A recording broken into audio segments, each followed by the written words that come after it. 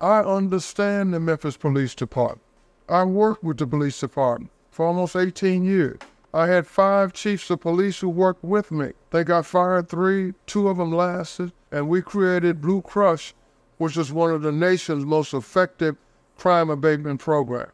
So I understand the need for public safety. Let me say, that is the #1 issue on the minds of people in Memphis. And I want you to know it's heavily on my mind. I've been a victim of a vehicular break-in. I was sitting in Houston's restaurant. All of a sudden, the security guard comes in. He says, "Dr. Herenton, they got you." I said, "What do you mean they got me?" They broke into my truck and shattered all of my windows, took some of my personal belongings. So I've been a victim of crime. I know how to get this job done. I just need the opportunity to go back and do it again.